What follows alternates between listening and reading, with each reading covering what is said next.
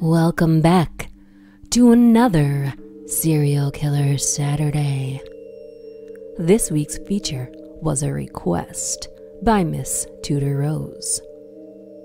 Of these lovely gentlemen here, and I use the term gentleman very loosely, William Burke and William Hare, hard-working Irish immigrants by day, scheming murderers by night. These two were a unique pair of criminals who made a profit from providing dead bodies to the anatomy students of 19th century Edinburgh. Edinburgh's population of university students and practicing anatomists created a unique market for fresh corpses. That prompted Burke and Hare to enter into a illegal trade.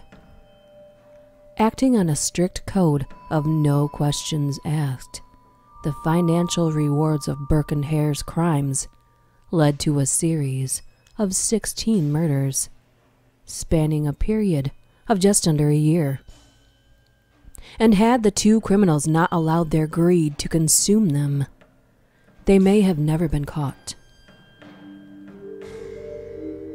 In early 19th century Britain, the law stated that only the bodies of executed criminals could be used for autopsy purposes.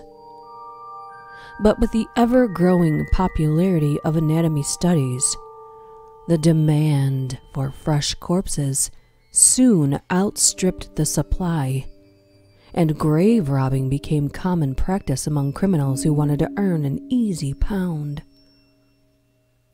Murder for money is not an original concept by any means, but Burke and Hare had a new perspective on killing for financial gain.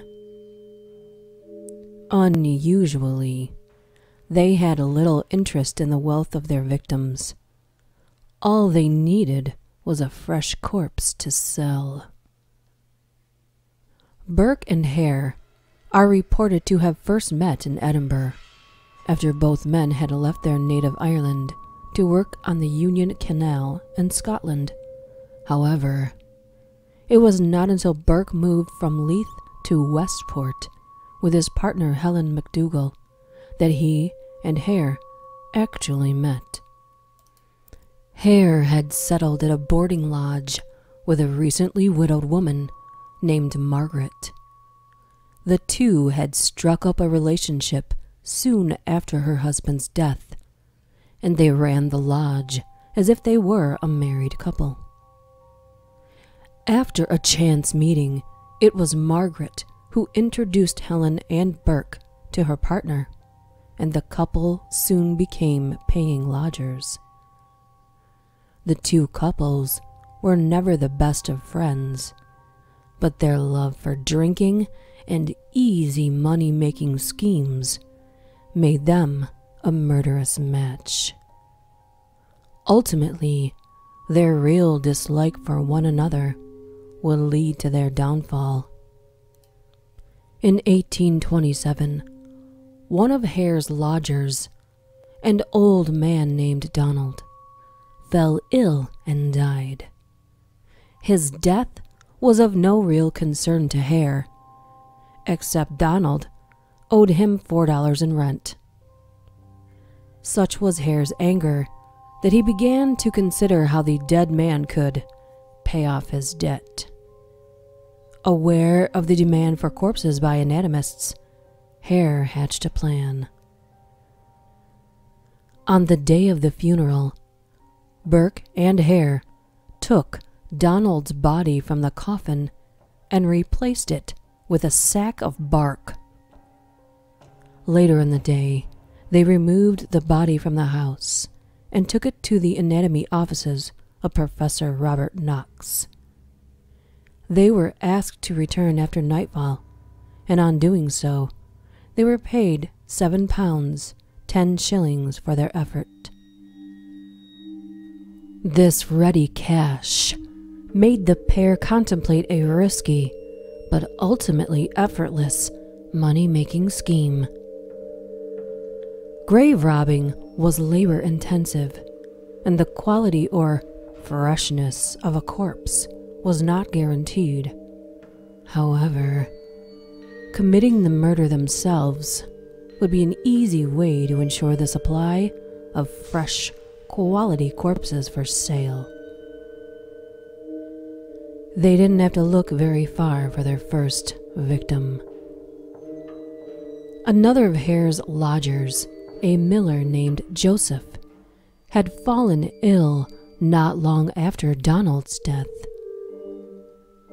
Though he was not seriously ill, Burke and Hare took it upon themselves to put an end to his suffering.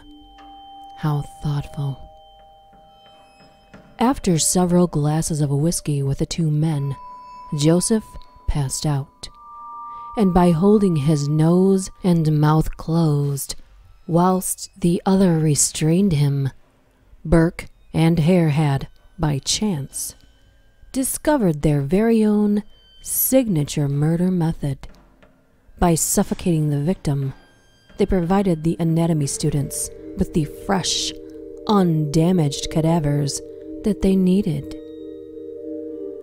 From then on, their victims ranged from sickly lodgers to old prostitutes, and in the first 4 months of 1828, their killings were limited to nameless individuals that would cause no questions to be asked. However, in April 1828, local prostitutes Mary Patterson and Janet Brown were out drinking and met up with Burke. He invited them back to his brother's, where they continued to drink. While Mary slept off her excessive drinking, an argument broke out, causing Janet to leave. She told Burke that she would return for Mary later, and went to visit her old landlady, Mrs. Lowry. After relaying the morning's events to her old friend, Mrs. Lowry became seriously concerned for Mary's safety and told Janet to return for her at once.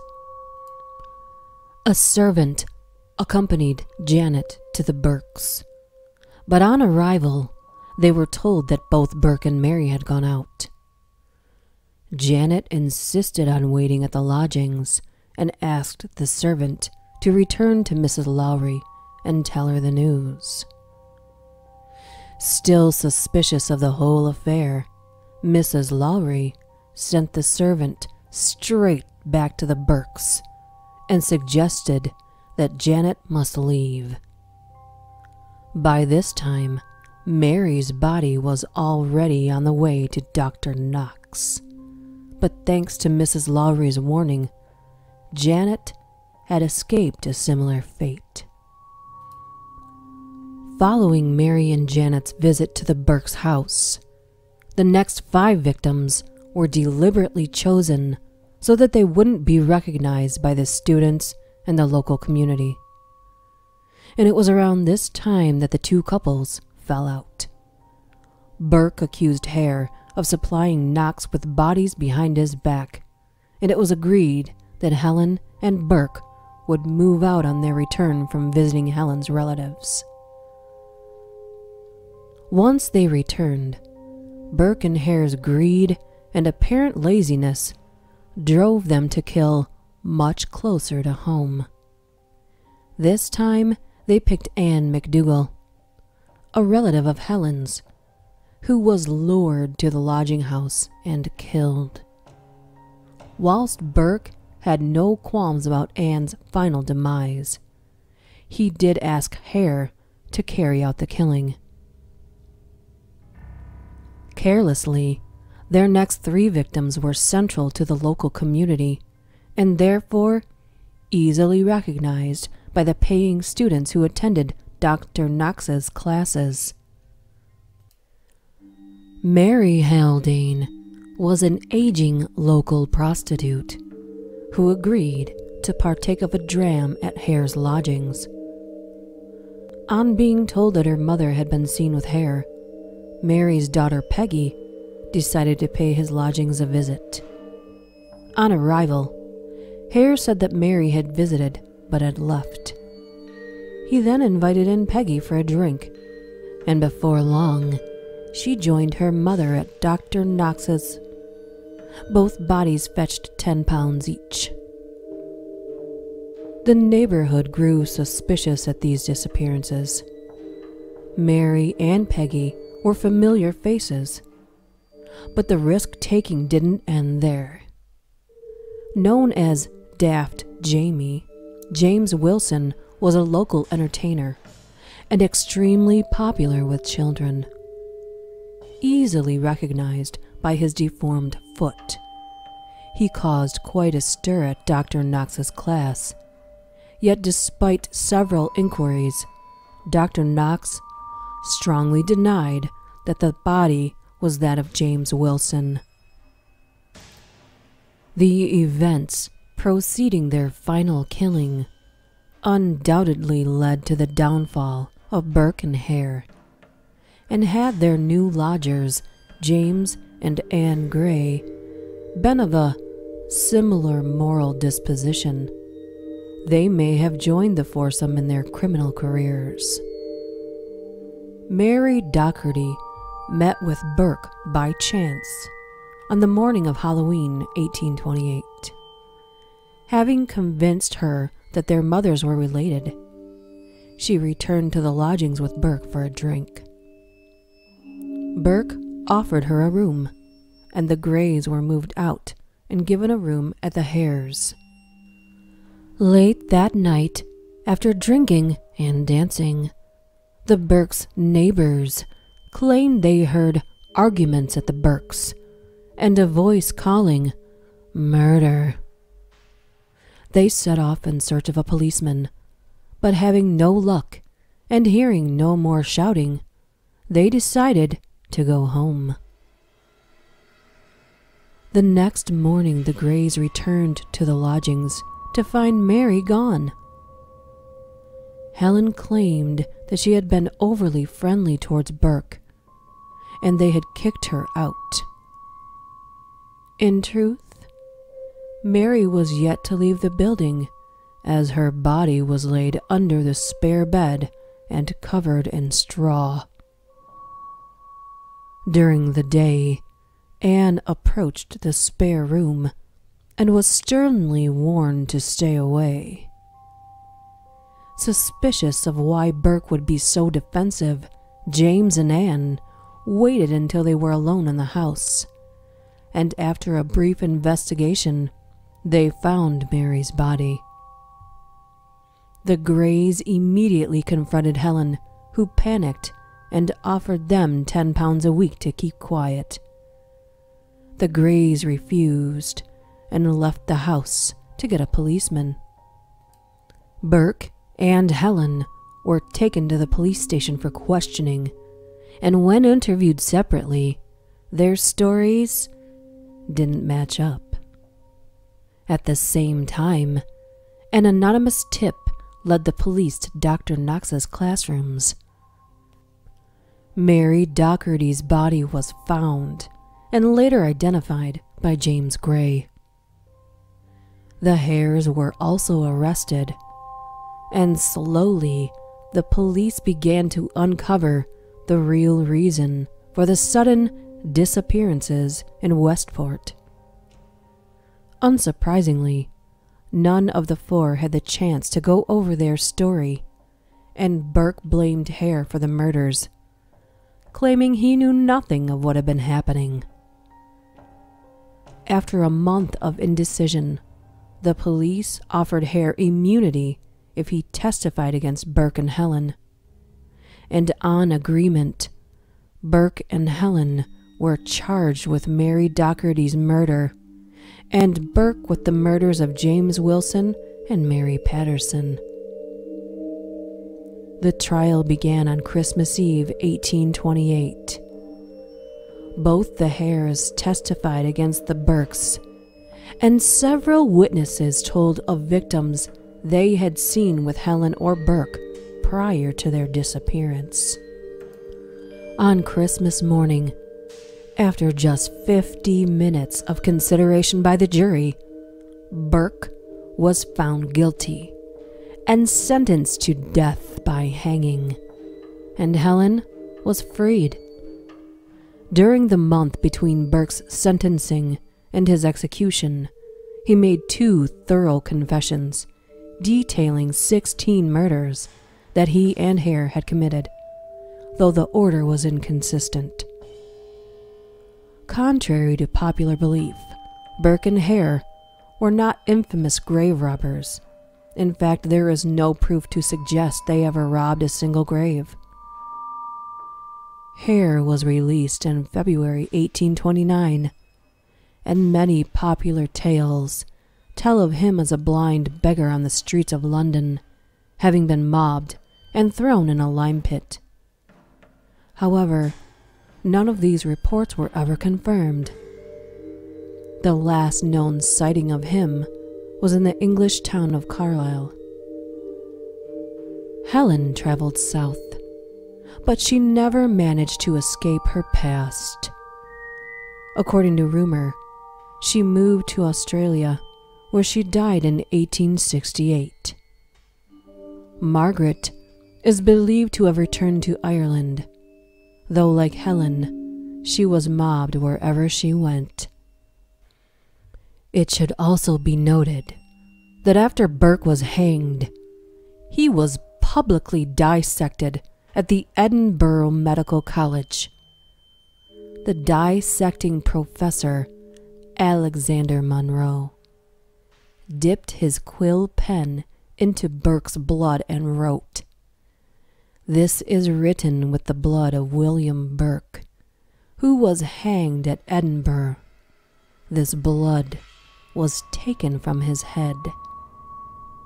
His skeleton, death mask, and items made from his tanned skin are displayed at the college's museum, including the book you see in this picture here. I hope you all enjoyed Serial Killer Saturday, and if you have any requests or suggestions, contact me through any of my social media, or leave a message or comment here. See you next time.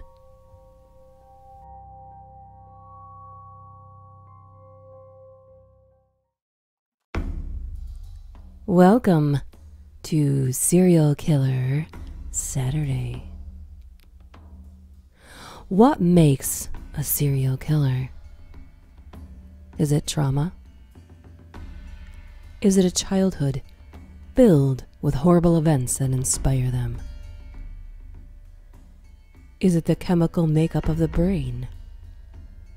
Are there predetermined genetic traits that, no matter the environment, would allow the urge to kill to manifest?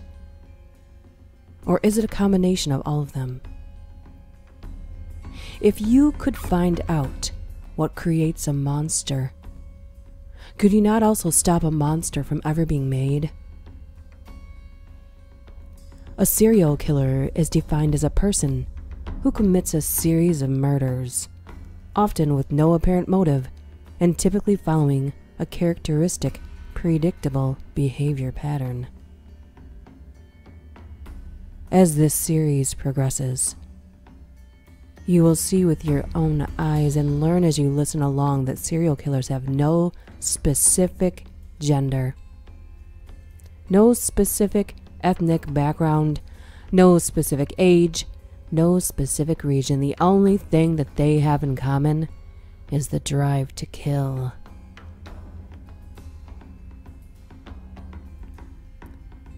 Carl Eugene Watts, aka Coral, aka the Sunday Morning Slasher.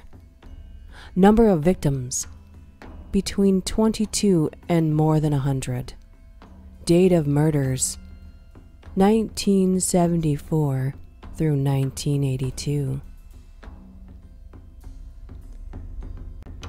Carl Eugene Watts was born on November 7th, 1953, in Killeen, Texas, to Richard Eugene Watts and Dorothy Mae Young. His father was a private first class in the Army, and his mother was a kindergarten art teacher. When Watts was less than 2 years of age, his parents separated, and he was raised by his mother. Watts and his mother moved to Inkster, Michigan, and in 1962, Dorothy Mae married a mechanic named Norman Caesar, with whom she had 2 daughters. As a child, Watts was described as being strange. Around the age of 12, Watts claimed that this is when he started to fantasize about torturing and killing girls and young women. During adolescence, Watts began to stalk girls and is believed to have killed his first victim before the age of 15. When Watts was 13, he was infected with meningitis, which caused him to be held back in the 8th grade. Upon his return to school, Watts had difficulty keeping up with the other students. At school, he would often receive failing grades and was reading at a 3rd grade level by the age 16. He also suffered severe bullying at school. On June 29, 1969, Watts was arrested for sexually assaulting 26-year-old Joan Gave. When Watts was tried, he was sentenced to the Lafayette Clinic, a mental hospital in Detroit. According to a psychiatric assessment, Watts was revealed to have a full-scale IQ of 68 and to have delusional thought process, though a police officer interrogating Watts after his arrest later stated that he appeared to be very, very intelligent, with an excellent memory. He was released from the Lafayette Clinic on November 9, 1969. Despite his poor grades, Watts graduated from high school in 1973 and received a football scholarship to Lane College in Jackson, Tennessee. He was expelled from Lane College after only 3 months because he was accused of stalking and assaulting women. Another reason he was expelled was because many people at Lane College believed Watts was a suspect in the brutal murder of a female student. However, there was not enough evidence to convict him of the murder. After his expulsion, he moved to Houston, Texas. Watts' career as a serial killer began when he was 20 years old in 1974. By kidnapping his victims from their homes, torturing them, and then murdering them. On October 30th, 1974, Watts tortured and brutally murdered 20-year-old Gloria Steele, who was believed to be his second victim. Watts, who was African American, almost always killed young white women. Watts killed females between the ages of 14 and 44, using methods such as strangulation, stabbing, bludgeoning, and drowning. Watts had murdered dozens of women between 1974 and 1982, and despite the many women he murdered, Watts was not discovered as a serial killer for almost 8 years. There were several reasons for this. He attacked in several different jurisdictions and even different states. Even with the advent of DNA testing, it was still nearly impossible because he rarely performed sexual acts on his victims. Unlike most serial killers of all women and girls, his crimes were not thought to be sexually motivated.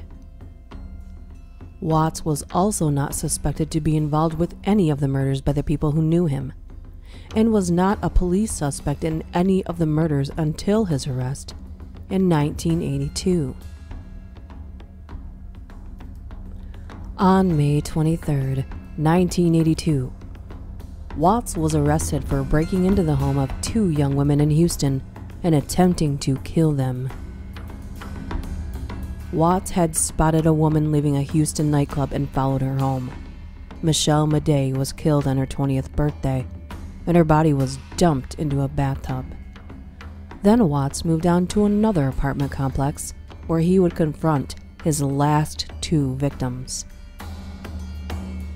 The following is a quote from Melinda Aguilar. "He came in and grabbed me and started choking me, and he told me if I screamed, he would kill me." Melinda had just turned 19. Watts tied up Aguilar and her roommate and began filling the bathtub with water. She also said, "He was excited and hyper and clapping and just making noises like he was excited that this was going to be fun." She had no doubt that Watts was going to kill her.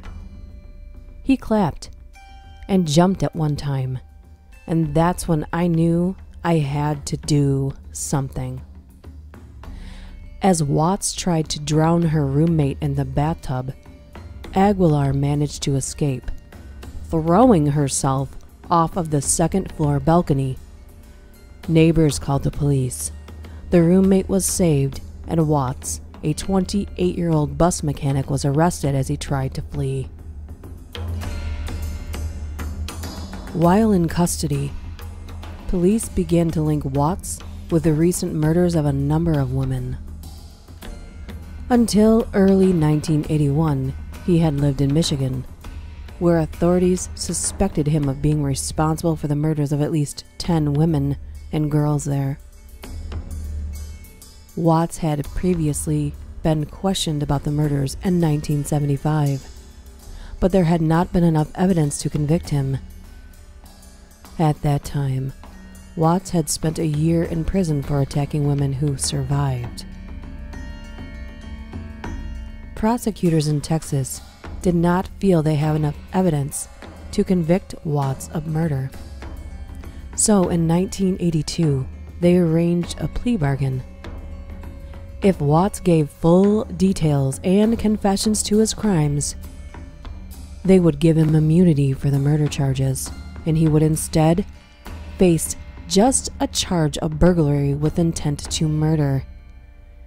This charge carried a 60-year sentence. He agreed with the deal and promptly confessed in detail to 12 murders in Texas. However, Michigan authorities refused to go in on the deal, so the cases in that state remained open. Watts later claimed that he had killed 40 women, and has also implied that there were more than 80 victims in total. He would not confess outright to having committed these murders, however, because he did not want to be seen as a mass murderer. Police still consider Watts a suspect in 90 unsolved murders. Watts was sentenced to the agreed 60 years. However, shortly after he began serving time, the Texas Court of Appeals ruled that he had not been informed that the bathtub and water he attempted to drown Lori Lister in was considered a deadly weapon. The ruling reclassified him as a non-violent felon, making him eligible for early release. At the time, Texas law allowed non-violent felons to have 3 days deducted from their sentences for every 1 day served, as long as they were well behaved.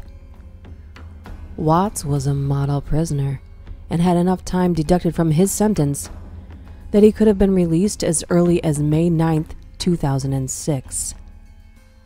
The law allowing early release was abolished after public outcry. but could not be applied retroactively according to the Texas Constitution. In 2004, Michigan Attorney General Mike Cox went on national TV asking anyone to come forward with information in order to try and convict Watts of murder to ensure he was not released. Joseph Foy of Westland, Michigan came forward to say that he had seen a man fitting Watts' description murder Helen Dutcher, a 36-year-old woman who died after being stabbed 12 times in December 1979. Foy identified Watts by his eyes, which he described as being evil and devoid of emotion. Although Watts had immunity from prosecution for the 12 killings he admitted to in Texas, he had no immunity agreement in Michigan.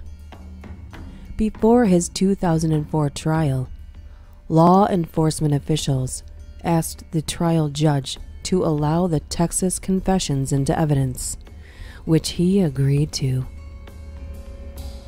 Watts was promptly charged with the murder of Helen Dutcher. A Michigan jury convicted him on November 17, 2004, after hearing eyewitness testimony from Joseph Foy. On December 7th, he was sentenced to life imprisonment. 2 days later, authorities in Michigan started making moves to try him for the murder of Western Michigan University student Gloria Steele, who was stabbed to death in 1974.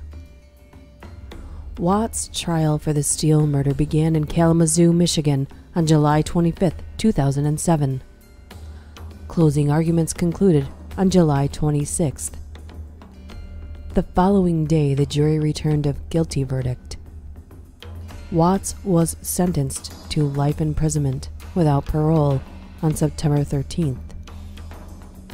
He was incarcerated at a maximum security prison in Ionia, Michigan. He died of prostate cancer on September 21st in a Jackson, Michigan hospital.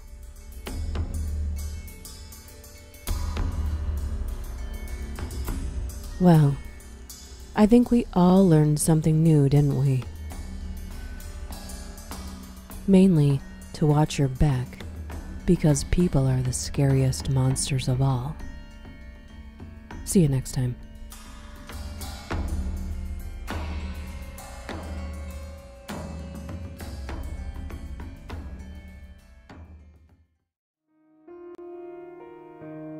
Welcome back to another Serial Killer Saturday.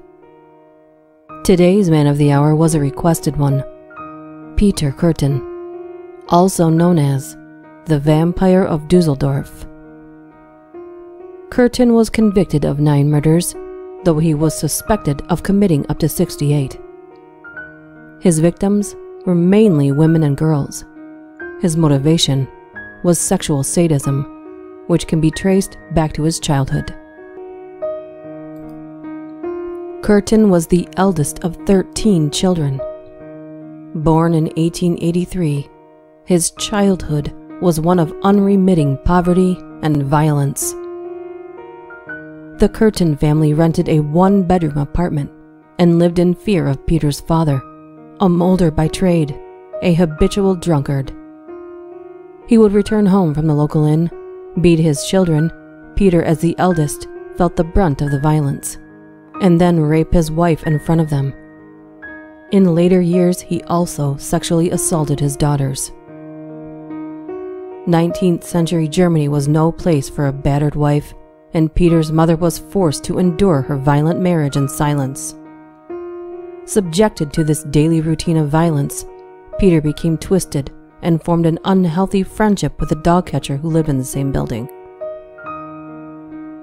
At the age of 9, Peter pushed a friend off a raft as they played on the River Rhine.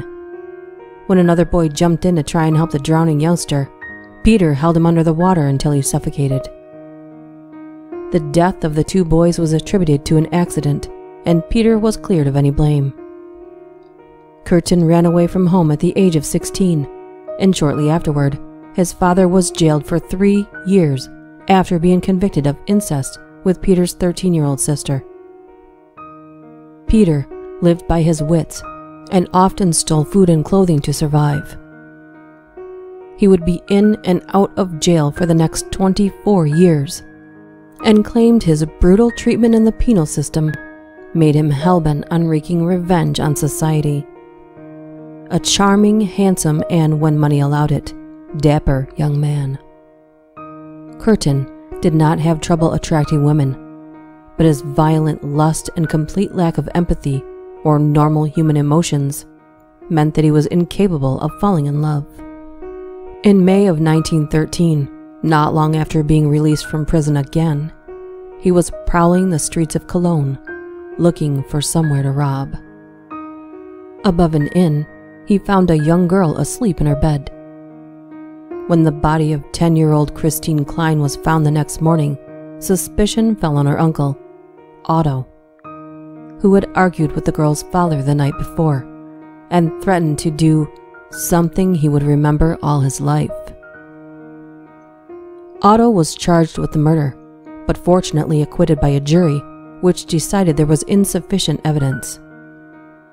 The identity of Christine's killer would not become clear for another 18 years. In 1914, with war clouds growing over Europe, Curtin was called up into the Kaiser's army. But military life did not suit the self-centered and ill-disciplined Curtin, and he soon deserted. He was caught and sent to jail, and would remain there throughout the war and its aftermath. Curtin spent much of his time in solitary confinement. He would often deliberately infringe rules so he could be locked up alone, and would spend his time amid violent fantasies. He would imagine attacking people, setting fires, and even sabotaging railways in order to kill as many people as possible. On his release in 1921, he went to stay with his sister in the small town of Altenburg. There he met his future wife, a former prostitute who herself had spent 4 years in jail for shooting a man who had jilted her at the altar. She was eaten up by guilt and spent the rest of her life convinced that she must accept her fate to gain redemption for her sins. Eventually they wed and lived in Altenburg until 1925. With Curtin gaining employment in a factory as a molder, he also became an active trade unionist. The couple moved to Dusseldorf to find work, and Curtin gradually found his self-control eroding. Between 1925 and 1928, he attacked 4 women in Dusseldorf, strangling them to the point of unconsciousness, often during sex. He also took up arson and would derive sexual satisfaction from imagining that a tramp was burning alive in a barn that he had just torched. Then, on the night of February 9, 1929, he waylaid an 8-year-old girl, Rosa Oliger, as she walked down a Dusseldorf street. She was stabbed 3 times and found under a hedge. Curtin, who had tried to set fire to the body with petrol, later recalled having an orgasm at the height of the attack. The murder of Rosa Oliger was only the start of a stream of attacks on women, girls, and occasionally men in and around Dusseldorf. Some, such as Maria Kuhn, survived. She was stabbed 24 times. The reign of terror lasted throughout 1929 and into 1930, and the panic and outrage grew in the Dusseldorf area as each crime was luridly recounted in the German newspapers, with references to monsters and vampires. One of the most horrendous crimes occurred on August 23rd in 1929, as people in town were celebrating an annual affair. Curtin approached 2 foster sisters as they left the fair and asked the older one, Louise Lenzen, 14, to run an errand for him. "Would you be very kind and get some cigarettes for me? I'll look after the little girl," he said. Louise agreed, but as soon as she was out of sight, he strangled 5-year-old Gertrude Hammacher and slit her throat. When Louise returned, she too was dragged off the path, strangled, and almost decapitated with Curtin's pocket knife. The attacks, many of them fatal, continued throughout the summer and autumn of 1929. On November 7th, after killing 5-year-old Gertrude Alberman, Curtin sent a map to local newspapers showing where her body could be found under a pile of builder's debris.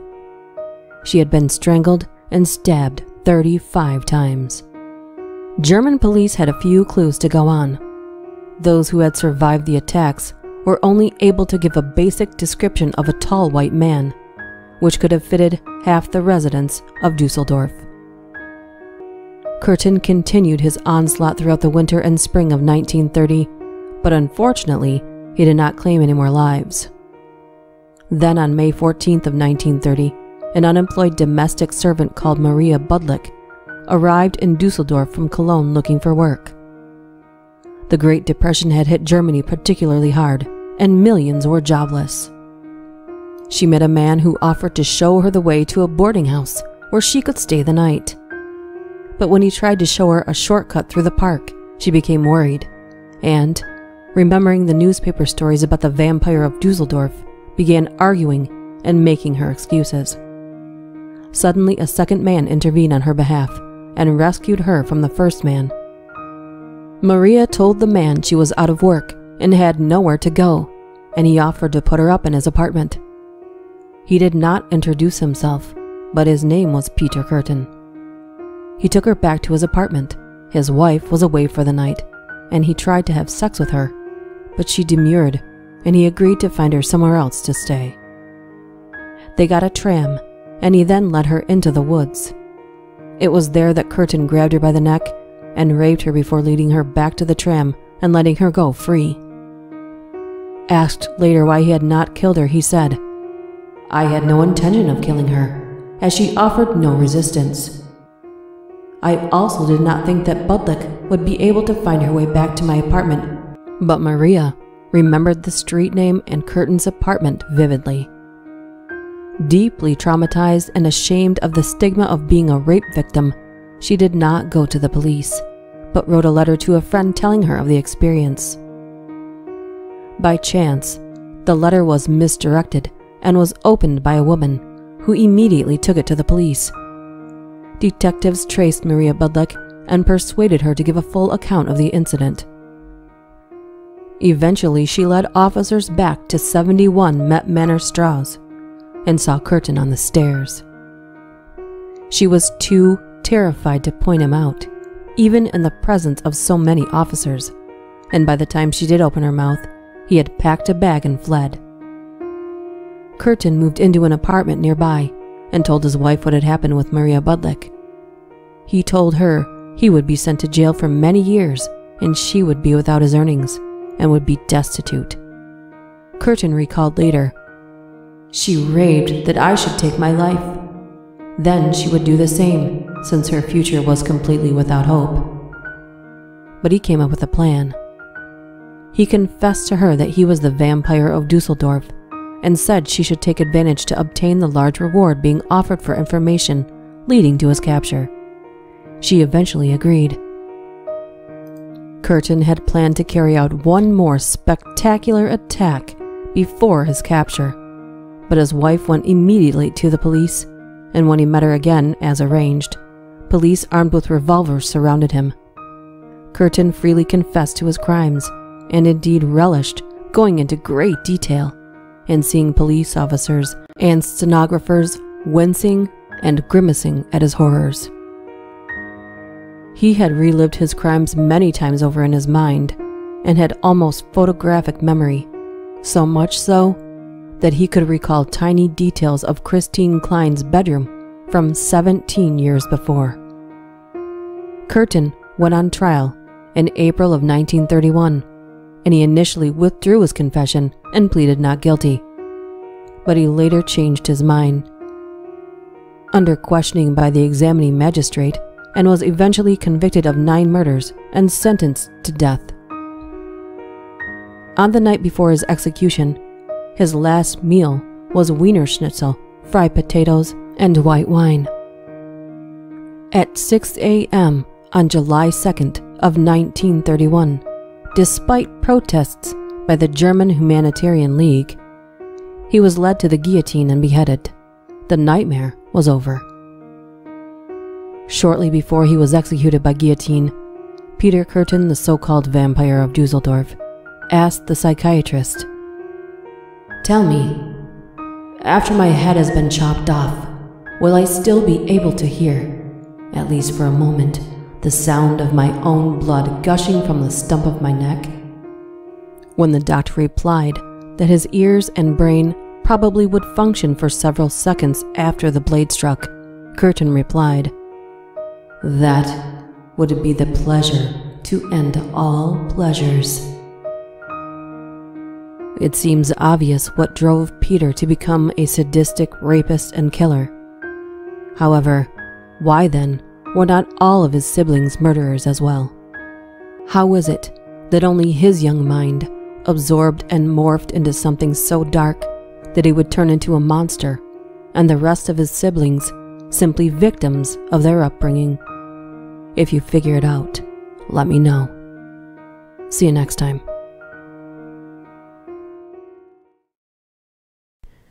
Welcome back to another Serial Killer Saturday.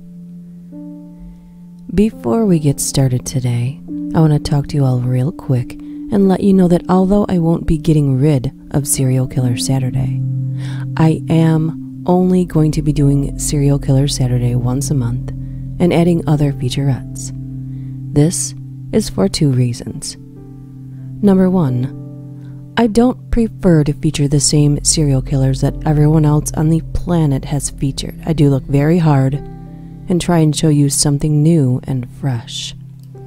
The second reason, it honestly gets a bit difficult to look into the eyes of a killer as I make the videos, and then to see or hear about all of the horrible things they did takes a toll. Again, I'm not getting rid of it. I'm just branching out a bit and will still go out of my way to entertain and inform you.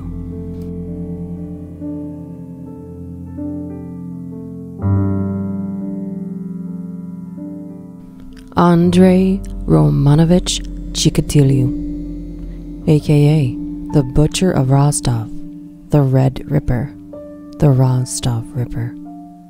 He had no age or gender preference. His only preference was the thrill of the fear from his victims. Born in 1936 in a small Ukrainian farming village, at the age of 5, his mother told Andrei that 7 years earlier his older brother Stefan had disappeared, and the family believed that he had been kidnapped and eaten by neighbors. This story had a profound effect on the boy, who later admitted that he often imagined what had been done to his brother. In 1945, Chikatiliu's father Roman was conscripted into the army. Captured by the Germans, he did not return home until well after the war, when he was branded by the Stalinists' regime as a traitor for allowing himself to be caught. Even though Andrei was only 10 when his father returned, he was already a devout communist and openly criticized his father for his betrayal.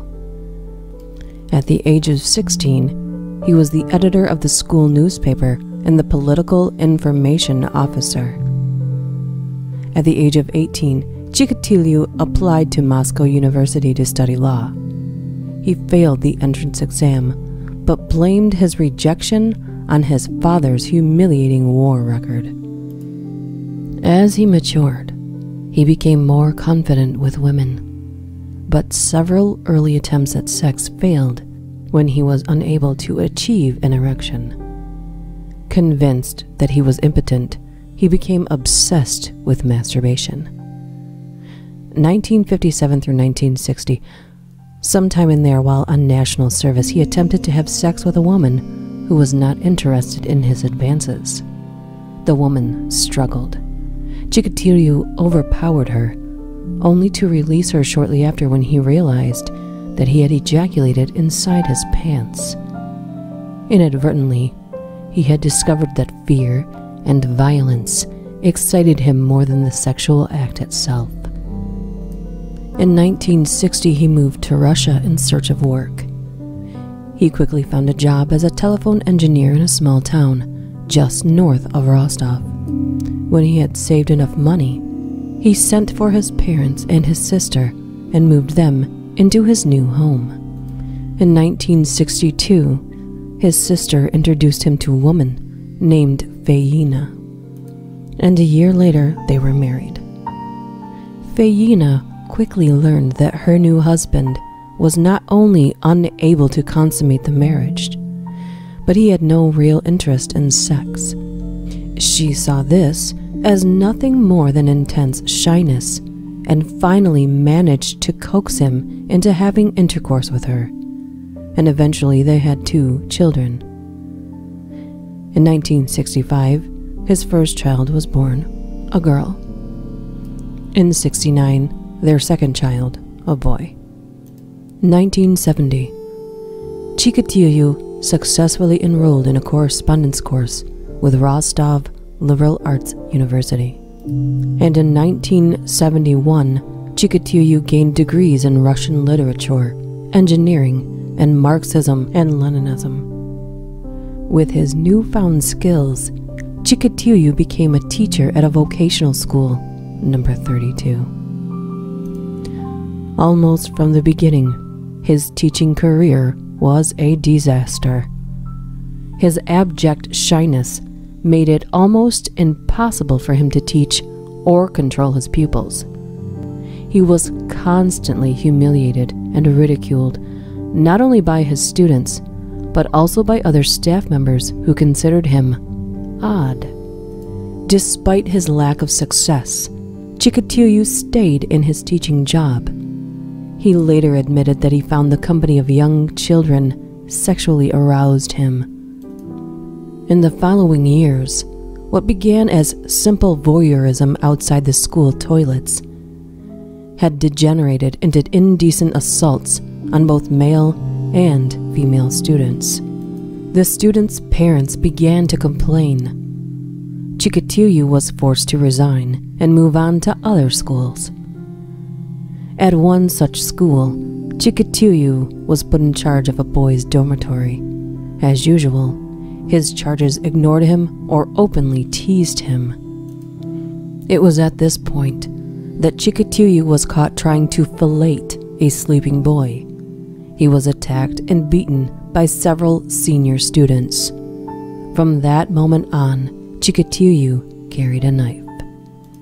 In 1978, Chikatilo moved his family to Shakhty. Later that year in December on the 22nd, Chikatilo killed a 9-year-old girl. She was his first victim, and her body was found 2 days later in the Groshovka River.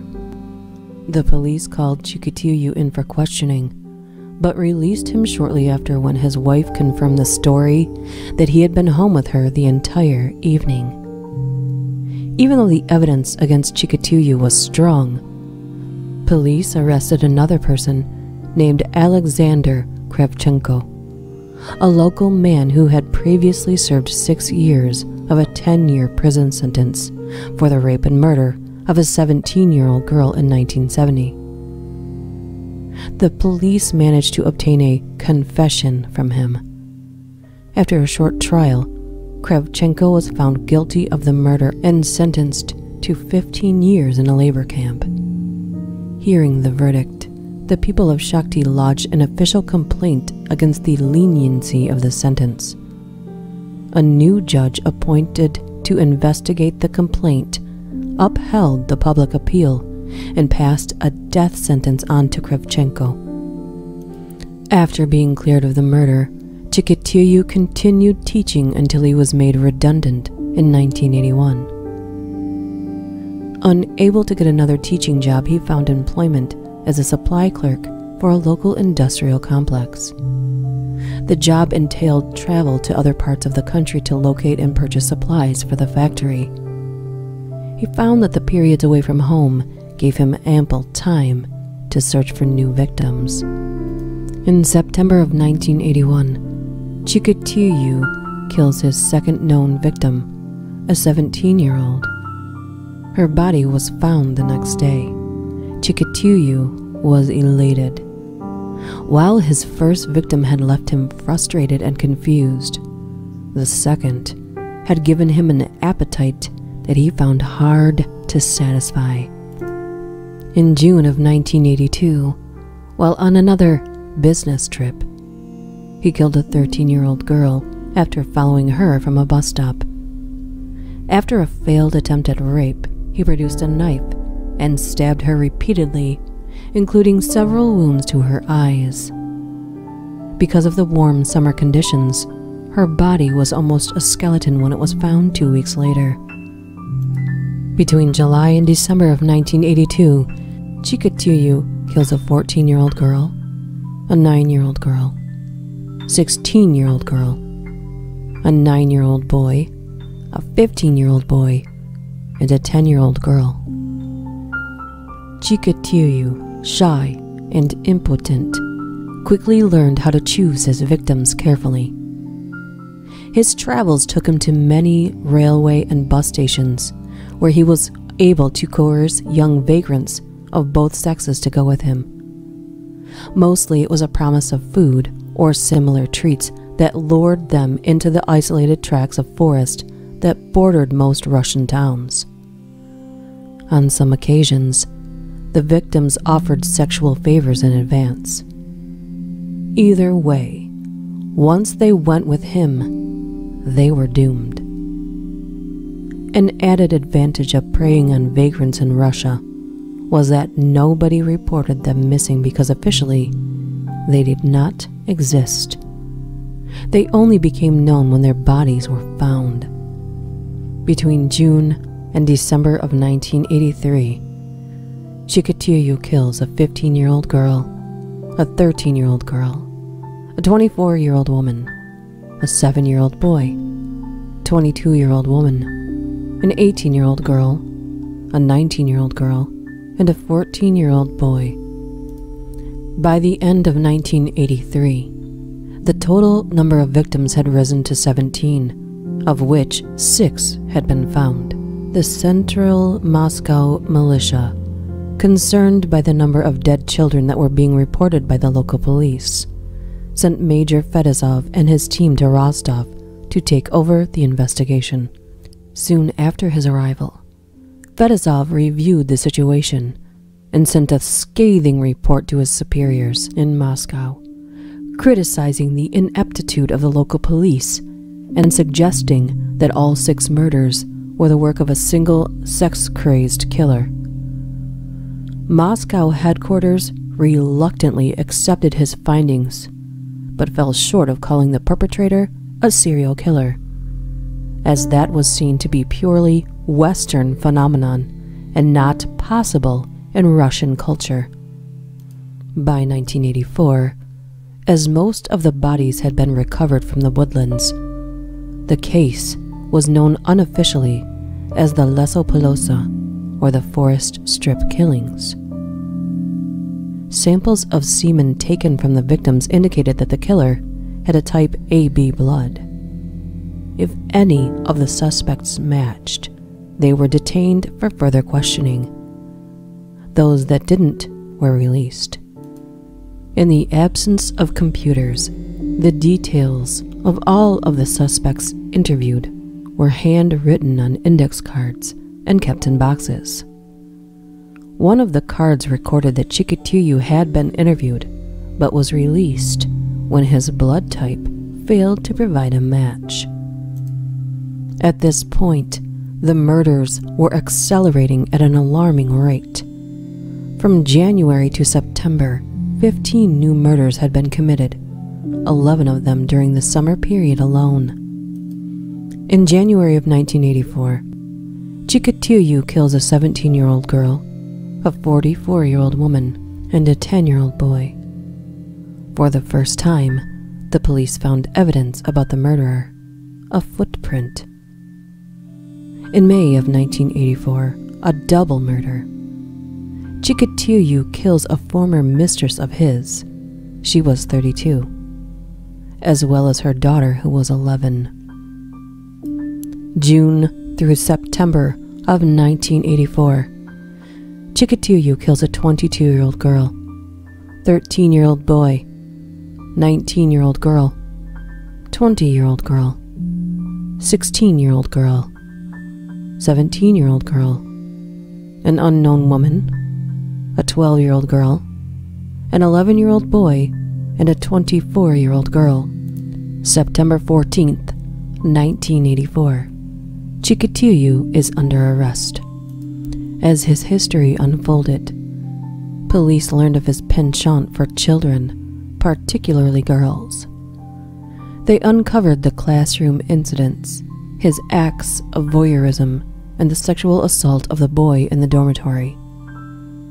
Several people who lived in the vicinity of his secret shack reported that he had used it to entertain prostitutes and spoke of his habit of stalking the corridors of trains.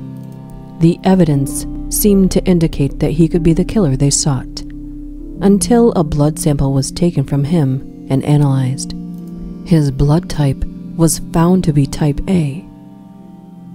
Had they taken samples of his sperm, hair, or saliva, they would have found that his blood type was actually type AB, as the B antigens are not present in the blood in sufficient quantities to provide a positive match. The only real evidence they had left were the contents of his briefcase and the police report of his activities at the train stations. Incredibly, the knife and other items were lost when a local police lieutenant mistakenly returned them to Chikatilo's home. Having insufficient evidence to charge him for the murders, he was later charged with the stealing offenses and sentenced to 1 year's imprisonment and expelled from the Communist Party. December 12, 1984. After serving just 3 months of his original sentence, he was released. December 1984. After celebrating the new year with his family, Chikatilo sought out a new job and was soon employed in a locomotive factory.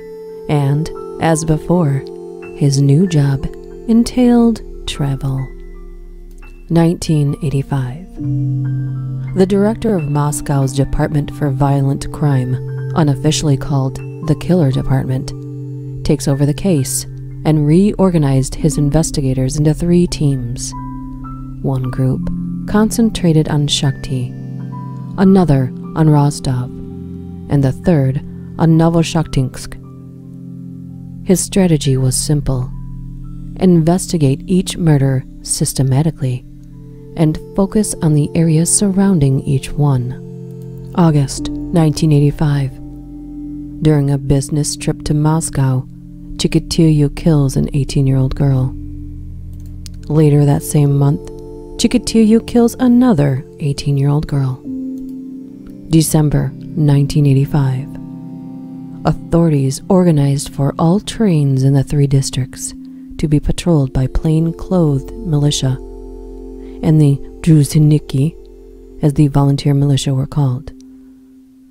Their instructions were to stop and check the documents of anyone who looked suspicious. In addition, army helicopters were used to patrol the railway lines and the adjoining forests from the air. This increased scrutiny may have been the reason why Chikatilo ceased his activities for nearly 2 years.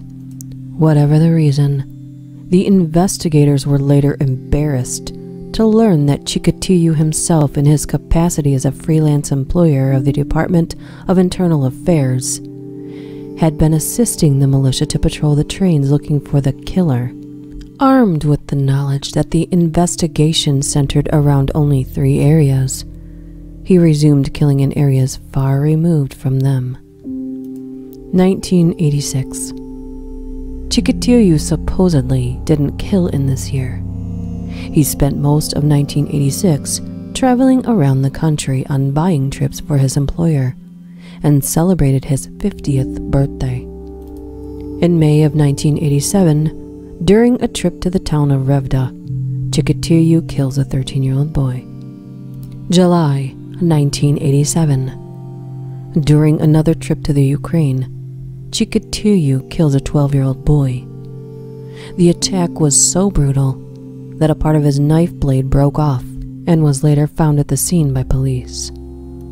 September 1987. A trip to Leningrad in September resulted in the death of yet another boy, 16. April through July of 1988.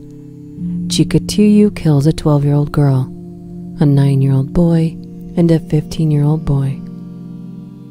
In March of 1989, Chikatilo kills a 16-year-old girl. The crime occurred at his daughter's apartment. It had been empty since the daughter had divorced her husband and moved back with her parents. After Chikatilo lured the 16-year-old girl inside, he gave her vodka and seduced her.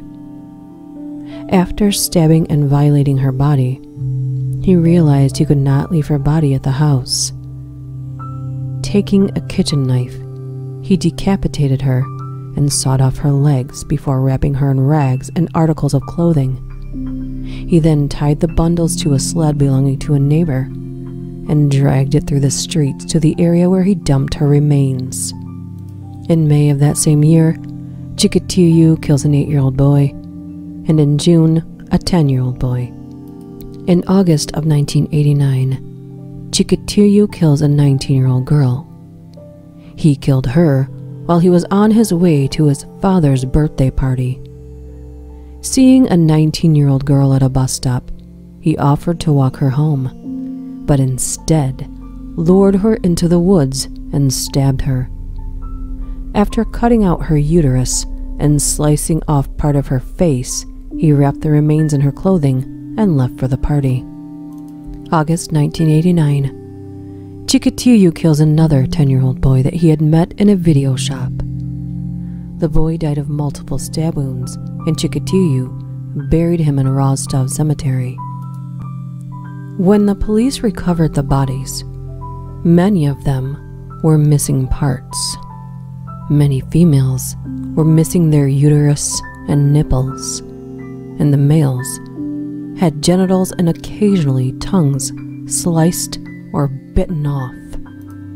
Chikatilo is believed to have made fires in the forest near where he murdered his victims, first boiling, then eating their genitals. He later revealed he did so because if you eat the genitals, your sexual ability gets better.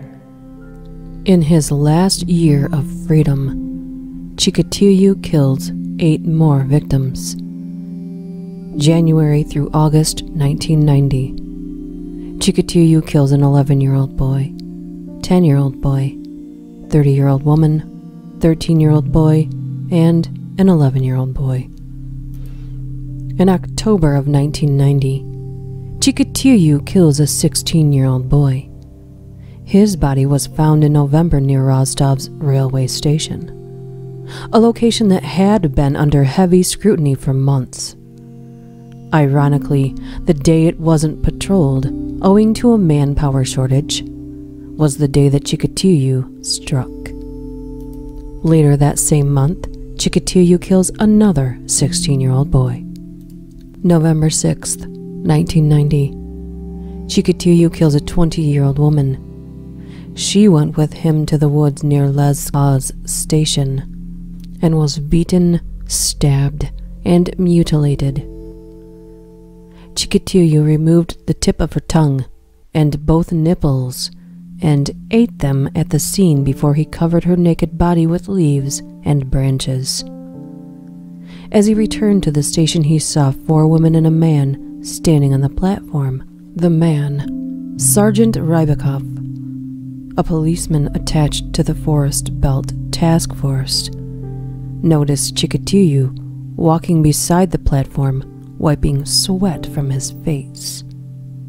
November 20th, 1990. Chikatilo was at work. As his bandaged finger, which had been bitten by one of his victims, was aching badly, he left work and went to a nearby clinic for x-rays. After receiving treatment for the finger, which was broken, he went home. shortly after he went out to buy beer. On the way, he attempted to talk to a young boy, but was scared off when a woman approached. He walked further until he met another boy that he engaged in conversation until the boy was called away by his mother.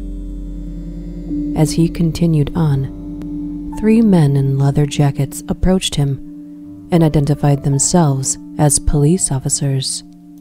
One of the men then handcuffed him and told him he was under arrest.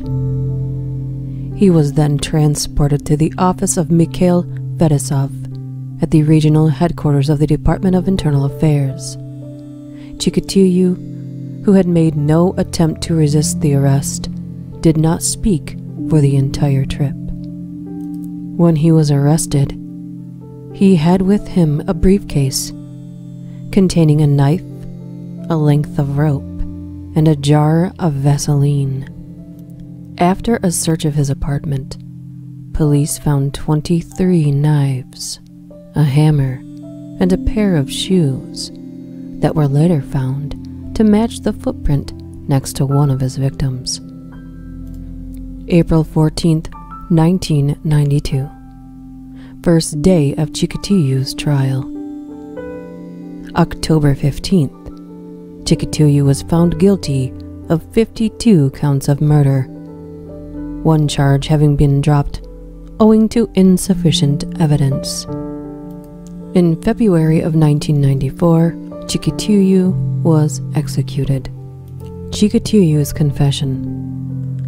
On November 29th, at the request of Burakov and Fedosov, Dr. Alexander Bukanovsky, the psychiatrist who had written the 1985 psychological profile of the then unknown killer for the investigators, was invited to assist in the questioning of the suspect. Bukanovsky read extracts from his 65-page psychological profile to Chikatilo.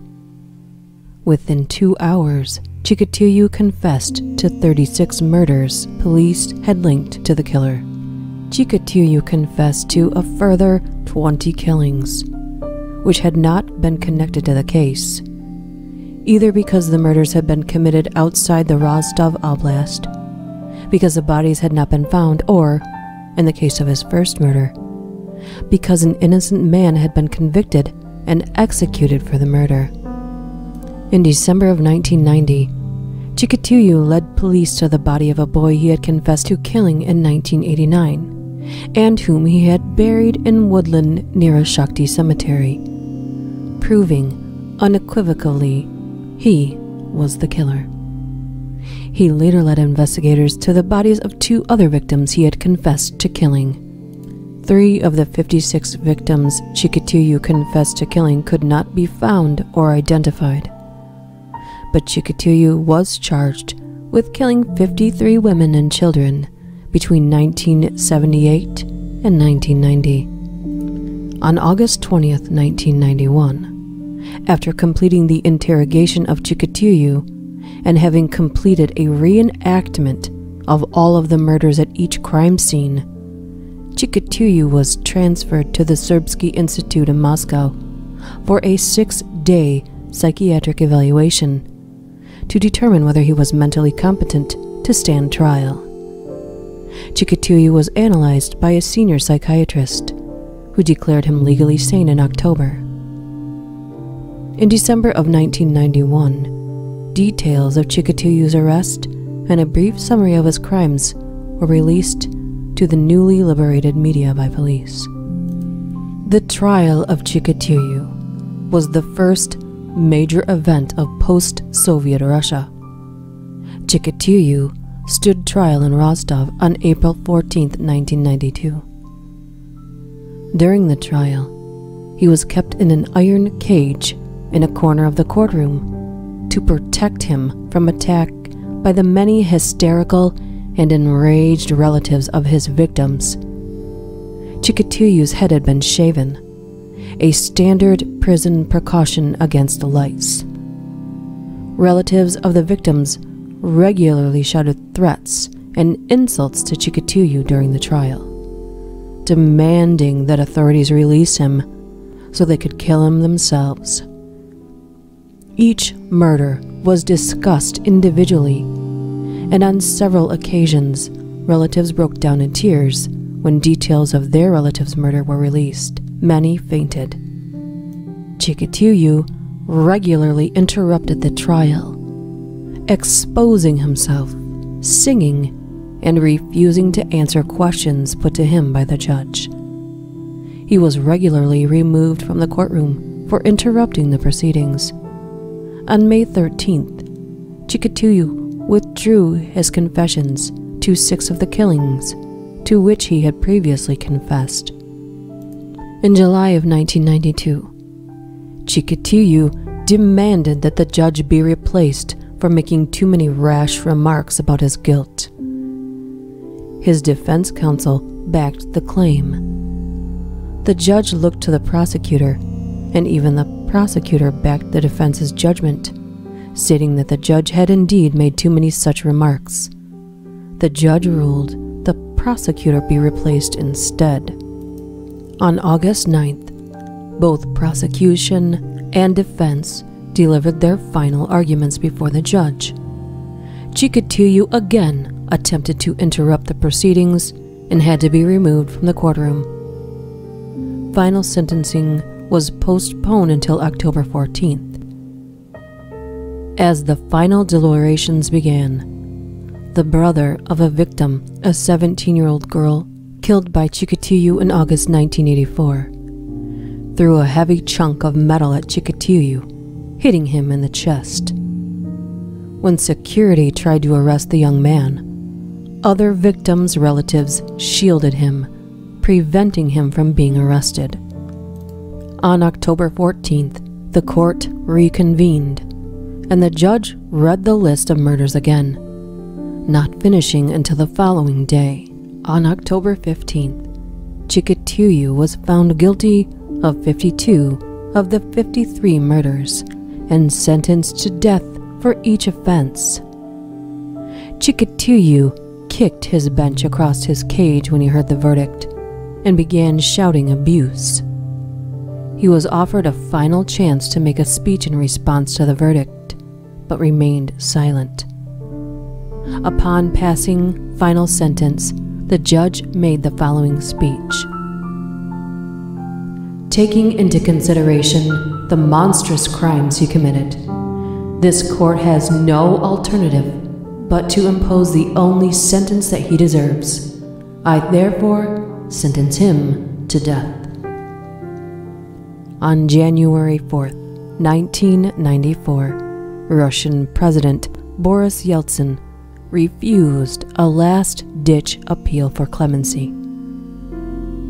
On February 14th, Chikatilo was taken to a soundproof room in Novocherkassk prison and executed by a single gunshot behind the right ear. Well, I wonder who the lucky person was. I would imagine there was a lineup, starting with the families of his many victims. Chikatilo went out of his way to act like a fool in his cell/cage in the courtroom during his trial. No doubt so that he would be deemed insane. All the while offering no apologies or showing any remorse. I would rightfully argue that his actions before he was caught and after would not constitute the mindset of a sane man. Monsters walk among us every day, and unfortunately they don't wear a sign telling us what they are. This case has inspired one of the new Saturday featurettes to be Psychological Disorders and Conditions, perhaps allowing us to delve deeper into the mind of a killer. Because after all, if you treat the disease, you avoid the end result, death. If you have a serial killer you would like to see featured here, please contact me through any of my social media links, or leave a comment here. See you next time.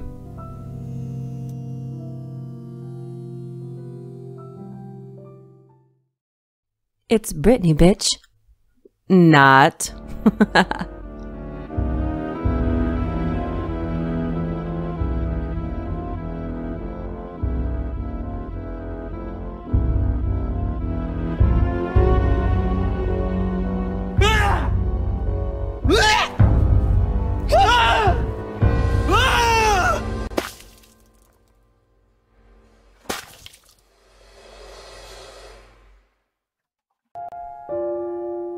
Welcome back to another Serial Killer Saturday.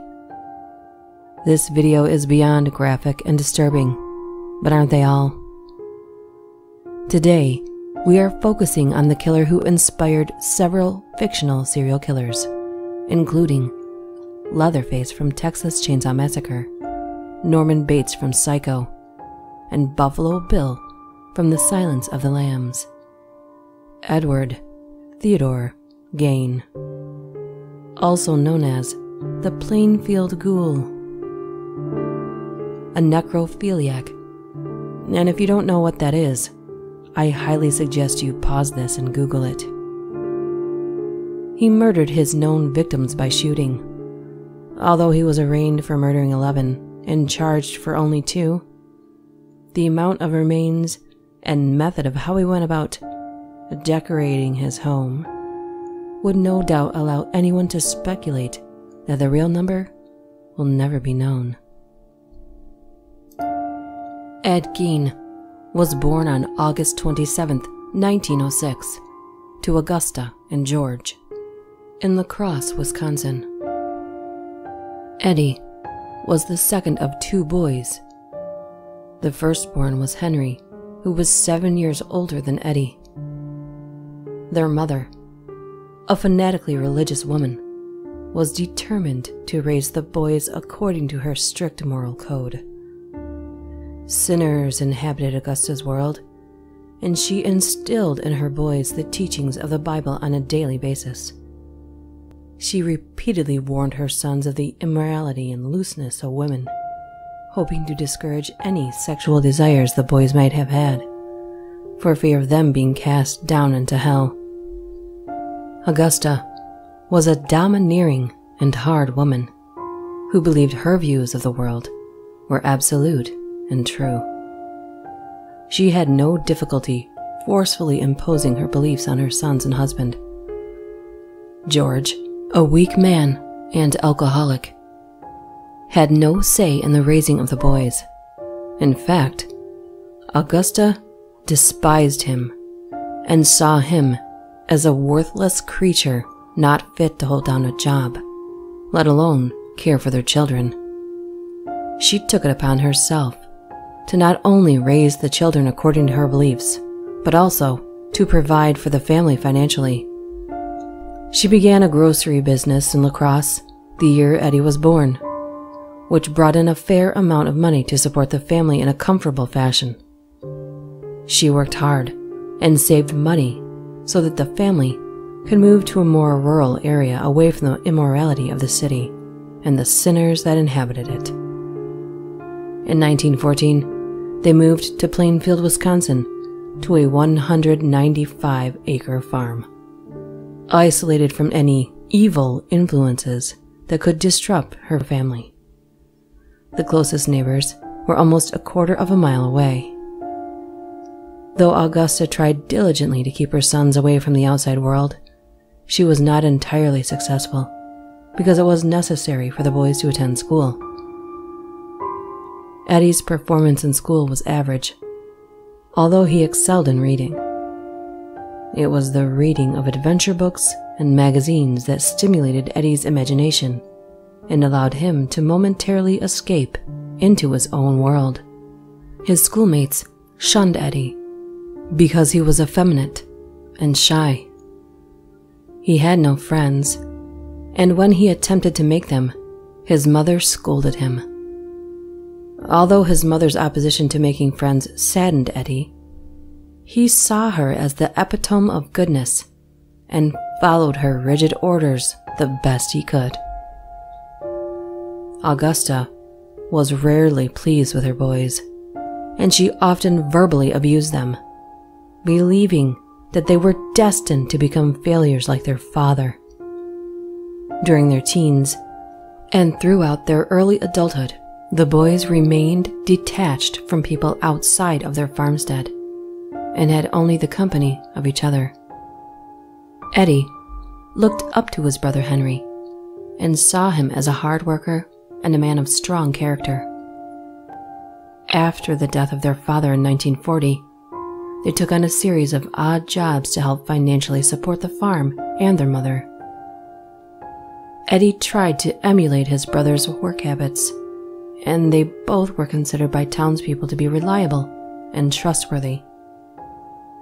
They worked as handymen mostly, yet Eddie frequently babysat for neighbors. It was babysitting that Eddie really enjoyed, because children were easier for him to relate to than his peers. He was in many ways, socially and emotionally, underdeveloped and delayed. Henry was worried about Eddie's unhealthy attachment to their mother. On several occasions, Henry openly criticized their mother, something that shocked Eddie. Eddie saw his mother as pure goodness and was mortified that his brother did not see her in the same way. It was possible these incidents led to the untimely and mysterious death of Henry in 1944. On May 16th, Eddie and Henry were fighting a brush fire that was burning dangerously close to their farm. According to police, the two separated in different directions, attempting to put out the blaze. During their struggle, night quickly approached, and soon Eddie lost sight of Henry. After the blaze was extinguished, Eddie supposedly became worried about his missing brother and contacted the police. The police then organized a search party and were surprised upon reaching the farm to have Eddie lead them directly to the missing Henry, who was lying dead on the ground. The police were concerned about some of the things surrounding Henry's death. For example, Henry was lying on a piece of earth that was untouched by fire, and he had bruises on his head. Although Henry was found under strange circumstances, police were quick to dismiss foul play. No one would believe that shy Eddie was capable of killing anyone, especially his brother. Later, the county coroner would list asphyxiation as the cause of death. The only living person Eddie had left was his mother, and that was the only person he needed. However, he would have his mother all to himself for a very brief period. On December 29, 1945, Augusta died after a series of strokes. Eddie's foundations were shaken upon her death.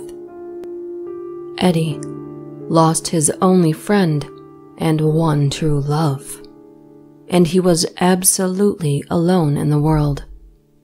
He remained at the farm after his mother's death and lived off the meager earnings from odd jobs that he performed.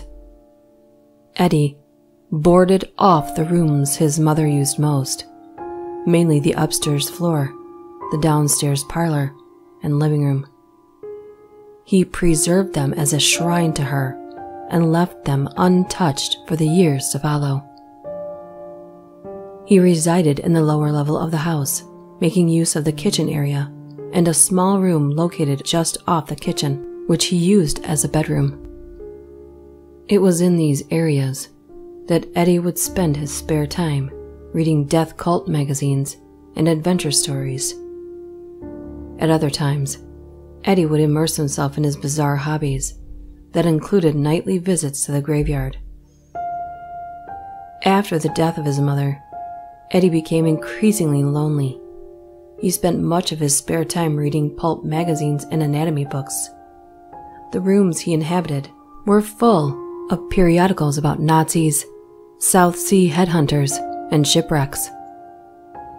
From his readings, Eddie learned about the process of shrinking heads, exhuming corpses from graves, and the anatomy of the human body.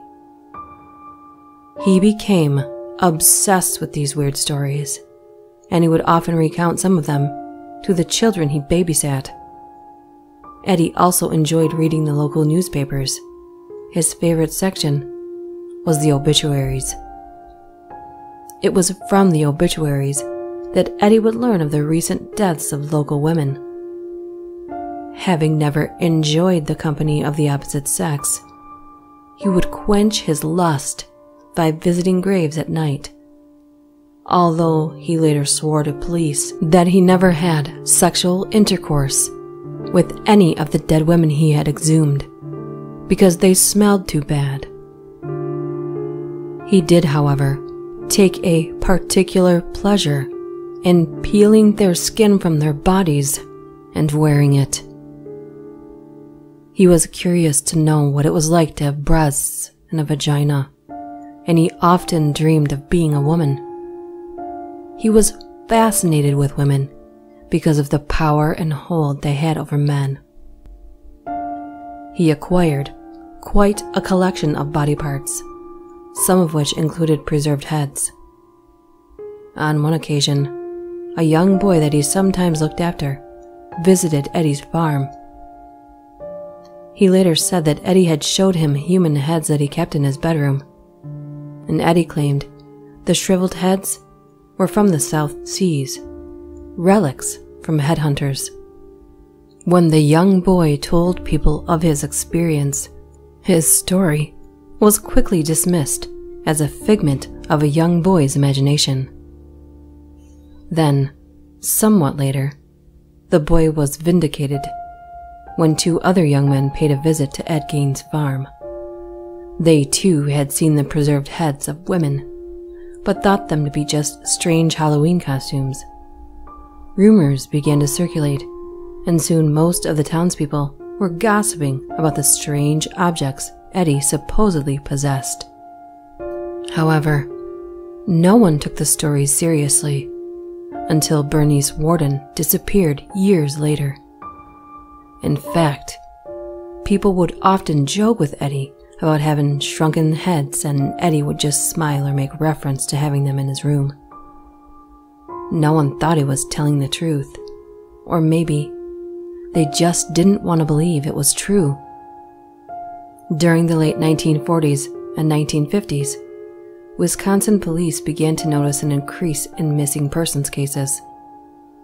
There were 4 cases that baffled police. The first was that of an 8-year-old girl named Georgia Weckler, who had disappeared coming home from school on May 1st, 1947. Hundreds of residents and police searched an area of 10 square miles of Jefferson, Wisconsin, hoping to find the young girl. Unfortunately, Georgia would never be seen or heard of again. There were no good suspects, and the only evidence police had to go on were tire marks found near the place where Georgia was last seen. The tire marks were that of a Ford. The case remained unsolved and wouldn't be open again until years later when Ed Gein was convicted of murder. Another girl disappeared 6 years later in La Crosse. 15-year-old Evelyn Hartley had been babysitting at the time she had vanished. Evelyn's father repeatedly tried to phone the girl at the house where she was babysitting, and there was no answer. Worried, the girl's father immediately drove to where she was babysitting. No one answered the door. When he peered through a window, he could see one of his daughter's shoes and a pair of her eyeglasses on the floor. He tried to enter the house, but all the doors and windows were locked, except for one, the back basement window. It was at that window where he discovered bloodstains. Petrified, he entered the house and discovered signs of a struggle. Immediately, he contacted the police. When they arrived at the house, they found more evidence of a struggle, including bloodstains on the grass leading away from the house, a bloody handprint on a neighboring house, footprints, and the girl's other shoe on the basement floor. A regional search was conducted, but Evelyn was nowhere to be found. A few days later, police discovered some bloodied articles of clothing that belonged to Evelyn near a highway outside of La Crosse. The worst was suspected. In November of 1952, 2 men stopped for a drink at a bar in Plainfield, Wisconsin, before heading out to hunt deer. Victor Travis and Ray Burgess spent several hours at the bar before leaving. The two men and their car were never to be seen again. A massive search was conducted, but there was no trace of them. They had simply vanished. On November 16, 1957, hardware store owner Bernice Worden disappeared, and police had reason to suspect Gein. Worden's son had told investigators that Gein had been in the store that evening before the disappearance, saying he would return the following morning for a gallon of antifreeze. A sales slip for a gallon of antifreeze was the last receipt written by Worden on the morning she disappeared. Upon searching Gein's property, investigators discovered Worden's decapitated body in a shed, hung upside down by ropes at her wrists, with a crossbar at her ankles. The torso was dressed out like that of a deer. She had been shot with a .22 caliber rifle, and the mutilations performed at her death. On November 17, 1957, after the discovery of Bernice Worden's headless corpse and other gruesome artifacts in Eddie's house, police began an exhaustive search of the remaining parts of the farm and surrounding land. They believed Eddie may have been involved in more murders, and that the bodies might be buried on his land. While searching the house, authorities found the following: 4 noses, whole human bones and fragments, 9 masks of human skin, bowls made from human skulls, 10 female heads with the tops sawed off, human skin covering several chair seats, Mary Hogan's head in a paper bag, Bernice Worden's head in a burlap sack, 9 vulvas in a shoebox, skulls on his bedposts, organs in the refrigerator, a pair of lips on a drawstring for a window shade, a belt made from human female nipples, a lampshade made from the skin of a human face. These artifacts were photographed at the crime lab and then were properly destroyed. While excavations began at the farmstead, Eddie was being interviewed at Wautoma County Jailhouse by investigators. Gein at first did not admit to any of the killings. However, after more than a day of silence, he began to tell the horrible story of how he killed Mrs. Worden and where he acquired the body parts